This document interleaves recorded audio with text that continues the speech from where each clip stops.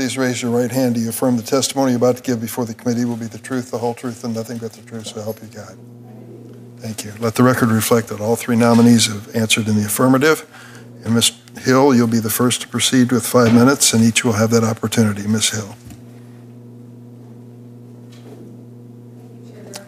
You have to press the button on the console there. Thank you for that tip. Now you're in business. Thank you, Chairman Durbin and Ranking Member Graham. I appreciate the opportunity to appear before the committee today.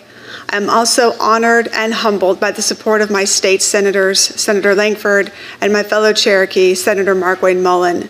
And I appreciate Senator Langford's introduction here today.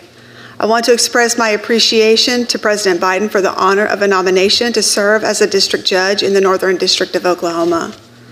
I would like to briefly introduce my parents who are watching me today from Tahlequah, Oklahoma.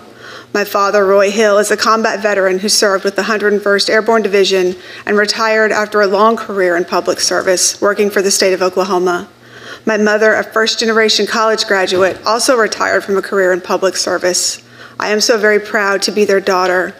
I must also express gratitude for my son, Landon, a college sophomore at Northeastern State University, who is today in Tahlequah, keeping an eye on his grandparents, who are hopefully also keeping an eye on him.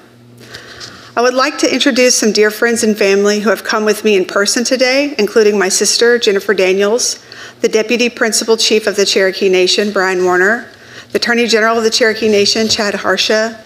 There are many other family, friends, and colleagues, both online and here today, who are supporting me, and I am grateful for all of them. Last, but certainly not least, I want to introduce my husband, Jerry Starkey, who stands with me today as he has stood with me for over 25 years. All of his family have made themselves my family, and I'm also incredibly grateful for my in-laws, Carol, Butch Daniels, Stephen, and Tina. In closing, I'd like to also take a moment to honor the continuing career of Judge Claire Egan, who assumed senior status in the Northern District of Oklahoma in 2022. She was the first woman to become a district judge in that district, and it is an honor to be nominated to succeed her. I want to thank her for illuminating a path into the federal judiciary for women in the Northern District. Thank you. Thank you, Ms. Hill. Mr. Russell.